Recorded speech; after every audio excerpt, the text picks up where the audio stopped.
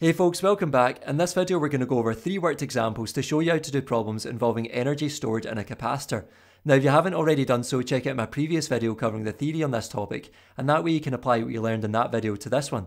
So let's get started. Question 1 says that a 600 microfarad capacitor has a potential difference of 15 volts across it. Calculate the maximum energy stored in the capacitor. Well, writing down what we know from the question, we're trying to find the energy E. We know the capacitance C is 600 microfarads, which we can rewrite as 600 times 10 to the minus 6 farads, and the potential difference V is 15 volts. So writing down our energy equation in terms of the capacitance and the potential difference, we have E equals a half CV squared. Substituting in the numbers gives us a half times 600 times 10 to the minus 6 times 15 squared, and putting that into your calculator gives a final answer of 6.8 times 10 to the minus 2 joules.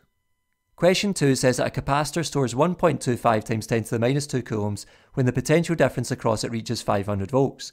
Calculate the energy stored in the capacitor. Well, writing down what we know from the question, we're trying to find the energy E.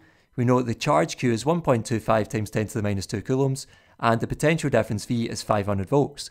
So writing down our energy equation relating charge and potential difference for a capacitor, we have E equals a half QV, and substituting in the numbers gives us a half times 1.25 times 10 to the minus 2 times 500.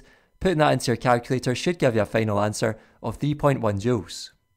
Lastly, question 3 says that a capacitor has a capacitance of 220 microfarads and stores 1.32 times 10 to the minus 3 coulombs when fully charged. Calculate the energy stored in the capacitor when fully charged. Well, writing down what we know from the question, we're trying to find the energy E.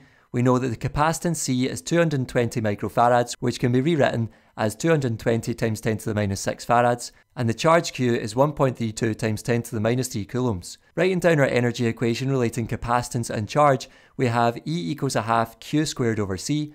Substituting in the numbers gives a half times 1.32 times 10 to the minus 3 squared divided by 220 times 10 to the minus 6, and putting that into your calculator gives you a final answer of 4.0 times 10 to the minus 3 joules.